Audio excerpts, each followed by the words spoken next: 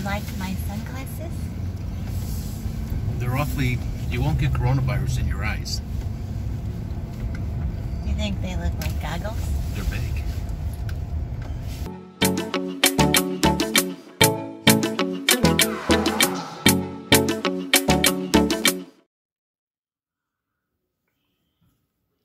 It is cold, you guys. I just got back from Florida about a week ago, and I'm still adjusting to all of this. So I'm having some hot tea tonight. This one is Egyptian licorice mint. It's okay. You know, I thought it would taste a little bit more like black licorice, but the spearmint is kind of taken over, and I'm not 100% sure that I love it, but I'm going to drink it because I made it. I'm actually especially thankful that I'm home right now, because I don't know if you guys noticed this or not, but while I was in Florida and all the gray was coming in my hair, I put box dye on it twice, which my daughter at home in St. Louis is a hairdresser, and she was not happy about that at all, because I thought I was making it like a medium brown, and it's really, really dark, and it's too dark, and now she has to fix it. So I have it up in this little ponytail. She's also all over me because I pull it up all the time and it breaks here. Does that happen to you guys? I'll show you guys my trick. See how good this looks here?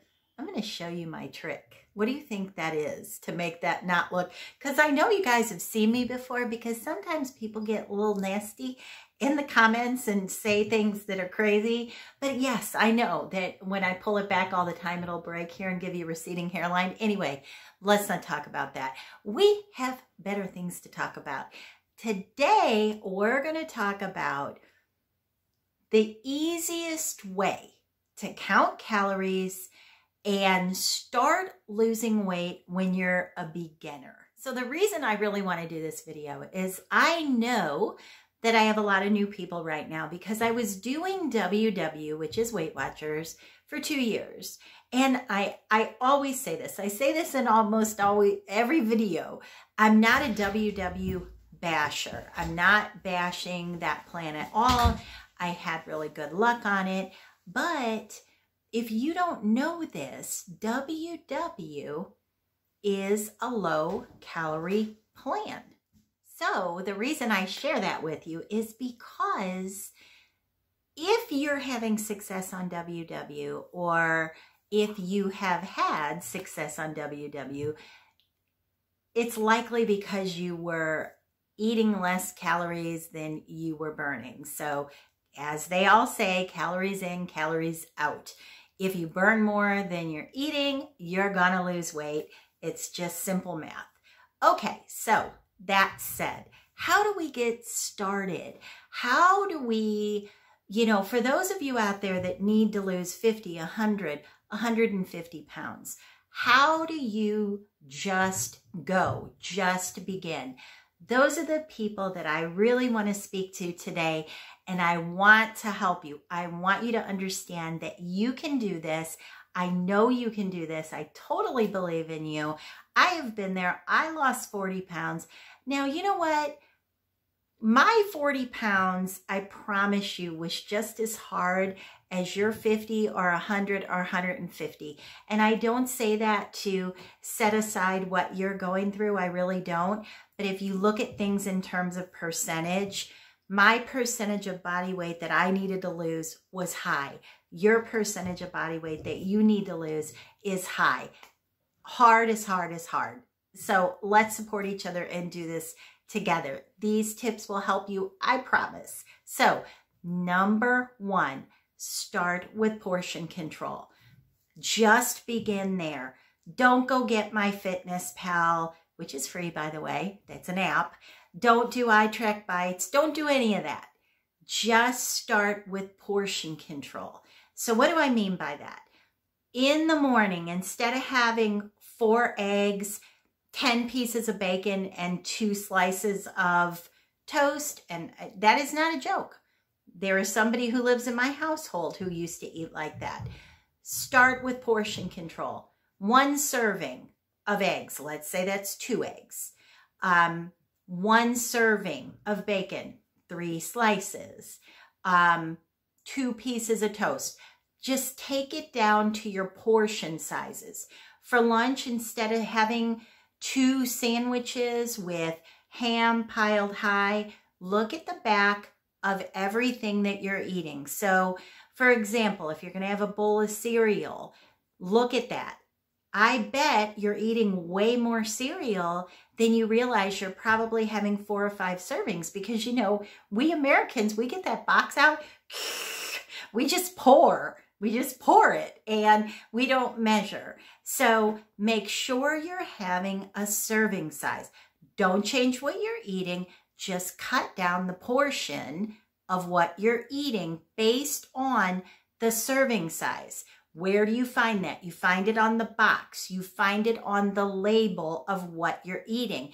If you're eating something really unusual, go online and make your best guess. But I would say that 95% of what you're eating is probably the portion size is available on the box or whatever it is you're eating. Number 2, the second thing that I think will really help you. Don't change what you're eating. Okay. And again, remember, I am speaking directly to you, those of you who want to start, but you don't know how to start, where to start. What do I do? Somebody help me. I want to help you. So don't change everything. You love to have a Hostess cupcake in the day. Let's say you love to have 3 of them. Have 1 serving size of it, like what we said on number 1. But don't eliminate that cupcake, all right? Just cut down how much of it you're having. I don't want you to get yourself overwhelmed thinking that you can't eat the food you love. When you're closer to goal and you've had some success and you feel good about that success, trust me when I tell you, you aren't going to want to have that Hostess cupcake anymore, except maybe during your treat meal. Something like that. But for now, let's leave what you're eating. You like to have, you know, Nacho Bel Grande at Taco Bell a couple times a week. You know what? Have that. Cut it in half. Or if you're having it with 2 tacos, eliminate the 2 tacos. Go down to your portioning. I'm not saying eliminate the things you like. I'm just saying eat less of the things you like. And you have to be fair with me here. You can't say, well, I usually eat 2 cheeseburgers, so I'm going to have 2 cheeseburgers and I'm going to leave 1 bite out of the second one. Now, you know that's not going to work. Number 3, allow yourself a break day. What I mean by that is diet. I'm going to say diet, you guys. I know a lot of you guys will correct me and say, well, it's not a diet, it's a lifestyle journey. I get that. We all know that. But a diet is what you eat. Your diet, your dietary needs, it's what you eat, okay? So I'm going to use that word. Sometimes we need a mental health day. Sometimes we need a break from that diet. Sometimes we have to give ourselves permission to eat those tortilla chips. I'm going to share a little secret with you guys. I did it today. I diet 7 days a week, usually minus 1 cheat meal. Now, in the beginning, I would do a cheat day because that's what I needed. But now I do a cheat meal. So you know what I had today?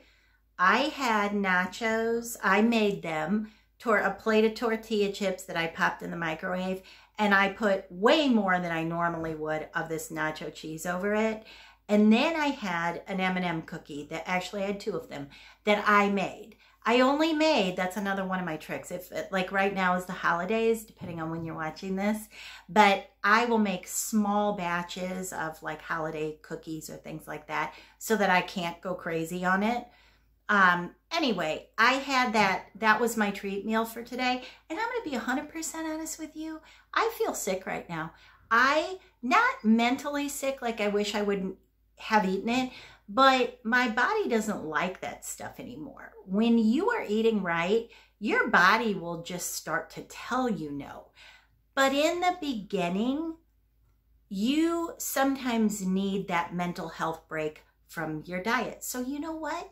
Take it in the beginning until you've had some success and you feel good about what you're doing and you don't want to take a full day anymore.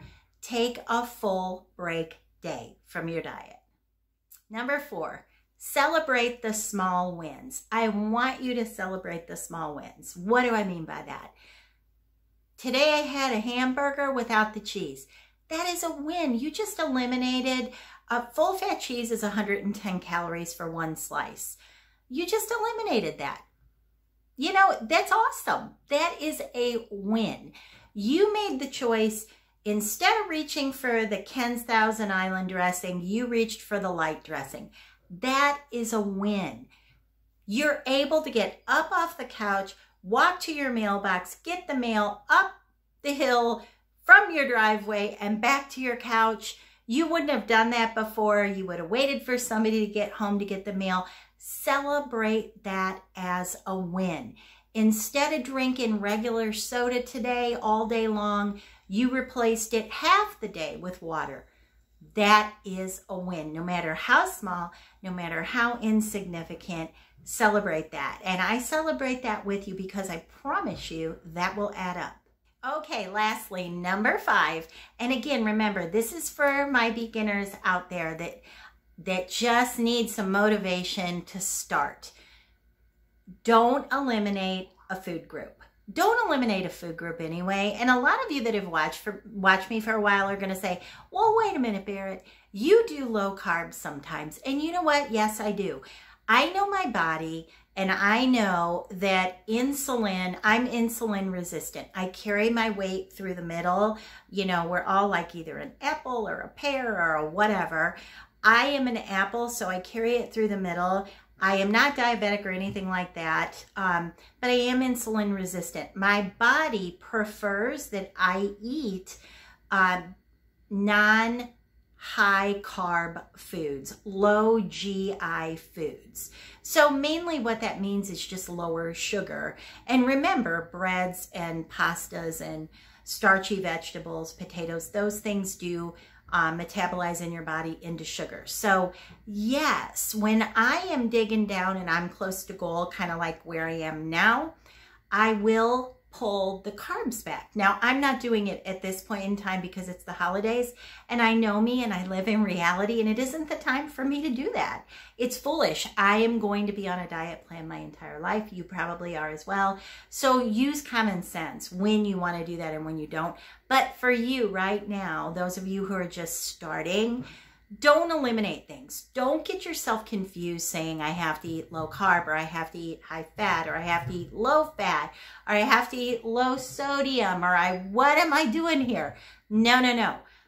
All we're doing is lowering calories on the foods you like. So again, easiest way to do it is portion control.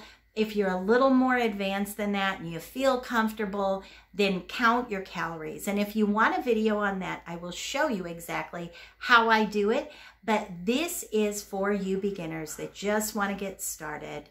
Don't eliminate an entire food group or sodium or things like that and get yourself all confused. Does that help? I hope it helps. I really want to help you obtain your fitness goals, get started. You know, we're in the holidays right now and we're all kind of thinking about things. You know, many of us have put on weight with all this stay-at-home stuff, and you know, it's time for many of us to say, okay, that's over. We have to live our lives and we want to be healthy, and this is the best way to do it, to take control of what you're putting in your body. So I really hope this helps you get started, and if you want more videos like this, please subscribe and let me know in the comments what you like, what you don't, and I will get to work.